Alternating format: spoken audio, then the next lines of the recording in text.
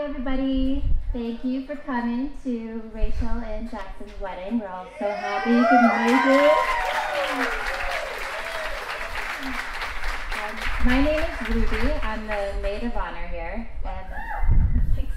I'm pretty sure the point of this toast is to hand over my title of best friend, but I think I am still the oldest friend here.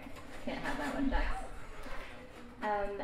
So I met Rachel 15 years ago in high school. She was introduced to me through my then best friend, and I perceived her as a little bit of a threat, if I can be honest. And she, being the intuitive soul that she is, sensed this, and her way of warming up to me was, "Hey, do you like Taking Back Sunday?" And I was all, "Yeah." And she's like, "I'm gonna make you a pillowcase."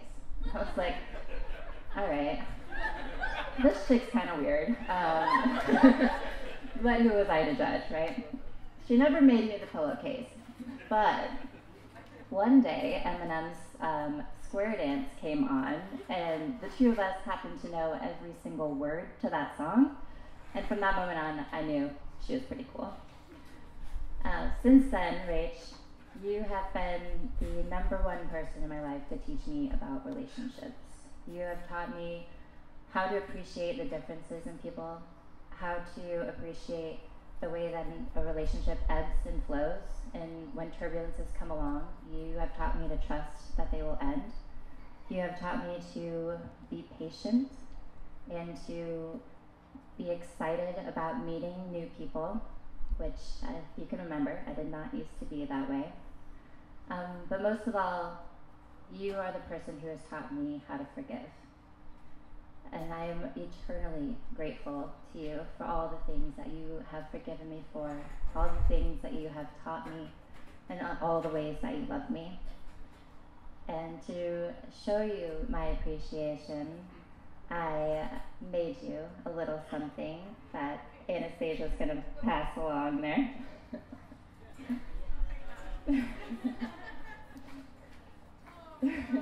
30-year-old style, right? You can keep that in your house.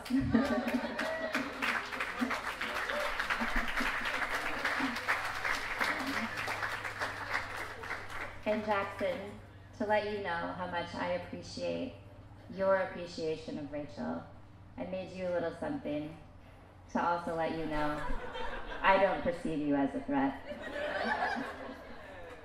I know how much you love into this. Thank you all for coming tonight. Hi, good evening. My name is Tim Jensen. I'm Jackson's older brother, if you don't know. I've had the great honor of being his best man here, and now I have this sort of challenging task of trying to do some justice and paying tribute to him and Rachel on their wedding day. On top of that, I have to try and approach the high bar that he set as my best man, not to mention my dad's speech at my sister Anne's wedding. I just hope I can conjure up that sort of same contemplative sentiment that they did. So we've had the good fortune in our family to be surrounded by successful, loving marriages, which are certainly not only inspirational, but also such good models for us. Our grandparents, Jack and Opal Jensen, they've been married for over 69 years, and they're...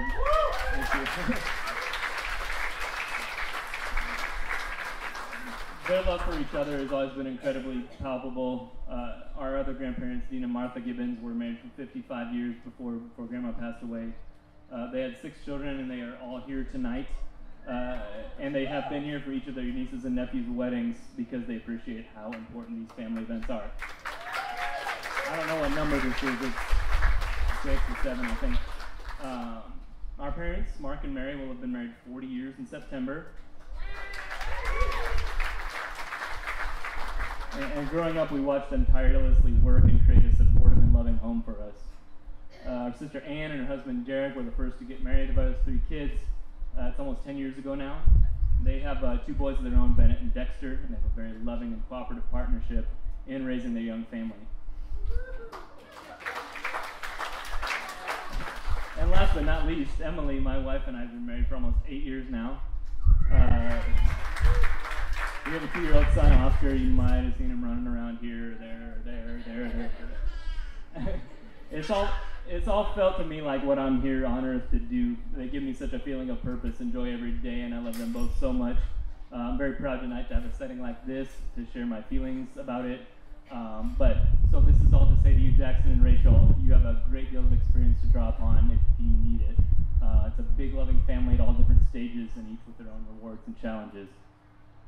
So, on from that, what do I love about this newly married couple here? And Rachel said last night, if you're there, Jackson is the nicest person. Why is that? Because he's kind, he's thoughtful, he's considerate. He truly cares about his friends and family and always puts forth his best effort in everything he does. Best and thorough effort. Anybody have the pork tonight? I spent 8 hours on that on Friday. And that was just Friday night. You can taste the commitment. And that's just for one dinner. Apply this towards a lifelong partnership and imagine what that would be like. And I feel privileged to have him as my brother. Growing up, it felt like we were kind of figuring things out together despite our age difference, which is, sort of substantial at that time. Doesn't really feel like anything now, but I mean, I always wanted him to feel proud of me and to share as much as I could with him. It's been tough being so far away at times, but there's no one else I'd rather share a Simpsons quote or any random thought with. And Rachel, I guess I haven't known you that long technically. I was trying to figure this out the other day, and I was like, really? Like just that much long? It's not been very long in the grand scheme of things, but it doesn't feel like it. She feels like she's been part of our family all along. She's such a lovely person, and it's been a real pleasure getting to know her. She cares for Jackson so much. She's sweet and affectionate towards him. I love seeing that. It's so beautiful to see. She's laid back, and this is a nice balance for our Jensen male brand of particularness. They just fit so well together. It's been incredible to see the nurturing side of Jackson's personality as well. Spending time with them has become a real highlight of our visits for me, which are not enough, but I would love to have more, and they're always very special. They have a lovely home. They really know how to make you feel comfortable and welcome. Plus, we always go to buffet at some point, and I usually right away, and it's the best. So thank you. Keep taking us there. Jake, you're there too most of the time. So I just want to wish you guys all the best in your marriage and everything you do. Keep doing what you're doing because it's clearly working. Always be open and honest with each other. Make decisions together as much as you're able to, and have an opinion when one is requested. Communication is so important. Don't shy away from it. Thank you everyone for coming here tonight to celebrate Jackson and Rachel. They have the sweetest friends, and I've been reveling in this love and camaraderie you've all brought to this occasion. Plus, you're like really cool, okay? Like I was there, I said, like, man, these are some cool people, and I work at an art school in Manhattan, all right? I guess I'll do this. If you'll indulge me, I'd like to leave you with a little piece of a song I thought would be nice for the occasion. And then we can have a little toast, get on with the evening. I love you both very much. In the morning sun, I couldn't tell you. I couldn't tell you so many things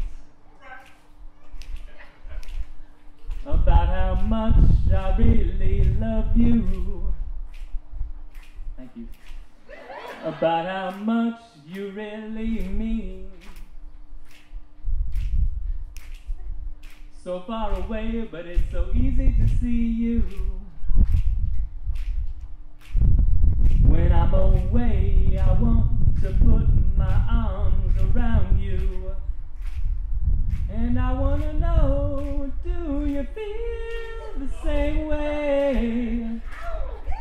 'Cause if you do, I want to stay forever. One more time. And I want to know, do you feel the same way?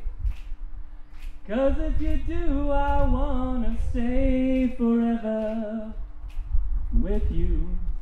Thank you very much. Have a good night.